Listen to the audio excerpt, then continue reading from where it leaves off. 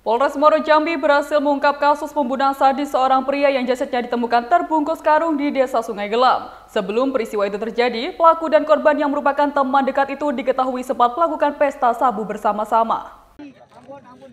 Warga Desa Sungai Gelam, Kecamatan Sungai Gelam, Muaro Jambi digegerkan dengan penemuan mayat sesosok pria yang terbungkus karung pada Minggu pagi 4 Agustus 2024. Jasad korban yang awalnya tidak diketahui identitasnya itu pertama kali ditemukan tergeletak di pinggir jalan. Usai menerima laporan dari warga, Polsek Sungai Gelam bersama tim Inafis Satreskrim Polres Muaro Jambi langsung menuju lokasi penemuan mayat. Petugas menduga mayat pria yang telah membusuk tersebut adalah korban pembunuhan.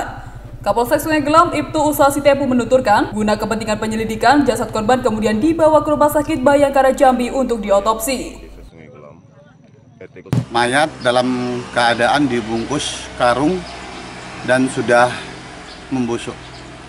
Untuk identitas, mayat tersebut lagi dalam penyelidikan dan mayat setelah kami berkoordinasi dengan tim Inafis Polres Muaro Jambi, kami langsung lakukan evakuasi dan dilakukan di otopsi di Rumah Sakit Bayangkara.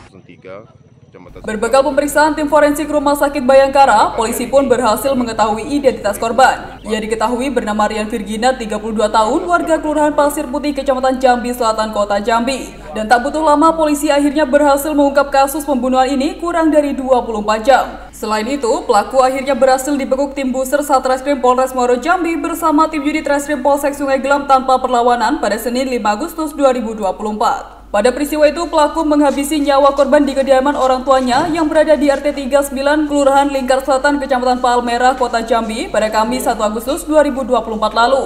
Korban tewas dengan 8 luka tusukan dan bacokan senjata tajam jenis parang milik pelaku. Motif dari kasus ini karena pelaku sakit hati dengan perkataan korban yang meminta sebagian uang hasil penjualan motor yang digunakan keduanya untuk berpesta sabu, dan karena hal itulah akhirnya terjadi pembunuhan. Setelah membunuh, pelaku sempat menyimpan jasad korban selama 2 hari di rumah orang tuanya sebelum akhirnya membuangnya ke Desa Sungai Gelam. Kasat Reskrim Polres Muaro Jambi AKP Jimmy Fernando mengatakan pembunuhan sadis ini bermula dari penjualan motor milik korban seharga 3,7 juta rupiah. Yang selanjutnya uang itu digunakan korban dan pelaku untuk pesta sabu dan bermain judi online. Untuk motor milik korban dijual seharga 3.700.000, kemudian digunakan untuk memakai sabu. Jadi pada hari Rabu, tersangka bersama korban ini sudah menjual, kemudian memakai sabu itu kurang lebih 4 kali. Sisa uang digunakan untuk main slot. Dari pemakaian sabu tersebut menimbulkan cekcok antara korban dan tersangka, yang mana korban sudah menggadaikan motornya, merasa tersangka harus ikut ganti uang motor tersebut. Pelaku sudah menyiapkan parang dari rumah tersangka. Jadi korban disuruh masuk duluan, disusul oleh tersangka yang membawa parang. Ada motif potensi tersangka yang lain, Pak? Motif tersangka sakit hati terkait perkataan korban. Untuk mempertanggungjawabkan perbuatannya, pelaku diamankan petugas kepolisian untuk proses hukum lebih lanjut. Dari Jambi, Eko Wijaya, Nasional TV melaporkan.